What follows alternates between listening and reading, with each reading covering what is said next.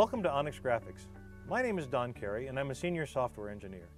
Today we're going to demonstrate how to use the Summa roll cutters with the ONYX Print Cut workflow. Let's get right into the software. Let's begin by configuring our cut marks in the ONYX 11 Cutter Manager. As you can see, there are 4 different Summa Cutter families listed. The options for these last 3 are identical. The Summa F, being a flatbed cutter, has different marks and therefore different options. Let's take a look at the Summa S class. The first option is the barcode. The Summa barcode is the PostNet barcode used with the Summa barcode server for automated cuts. This barcode also includes the XY line.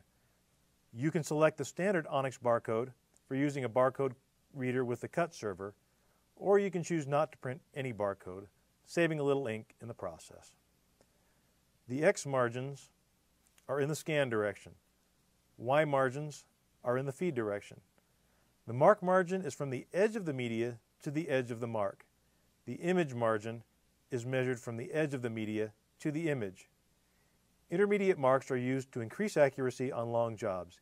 Here you can turn the marks off and on and set the distance between.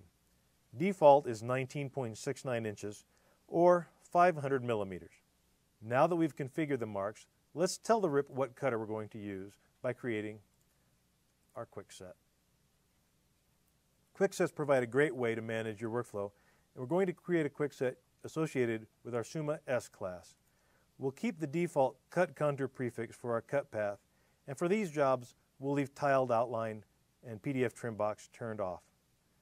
While quick sets are especially handy for automating workflows, these same options, cutter selection, cut path prefix, and trim boxes, are also available in the job editor and the job options dialog. Now let's open an image that's been prepared with both a kiss cut layer and a flex cut layer, which is very typical for an adhesive sticker application.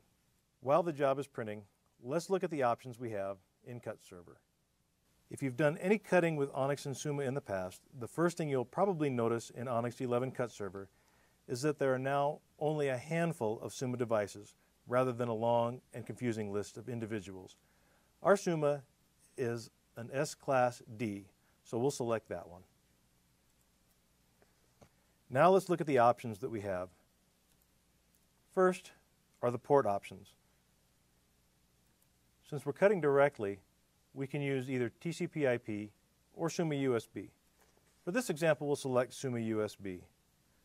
Summa has a particular way they do USB, so we'll want to make sure our selection is the same as the one configured on the cutter.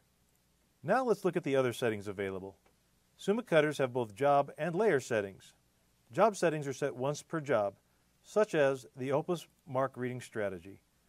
The settings for Summa Flex Cut are also set once. You have the option of using the settings on the device or overriding these values on the device here through the driver. A word of caution, when you change these values, they will change on the device for all future jobs until those values are changed. You can set up multiple different job options. Maybe you have a thin vinyl and a thicker vinyl that you work with. You could set up 2 different job options with flex cut setting values to match. Layer settings are also set here. This is where you set the value for speed, pressure, and tool. This is also where you turn on the flex cut option. In the job options, we only set the flex cut values.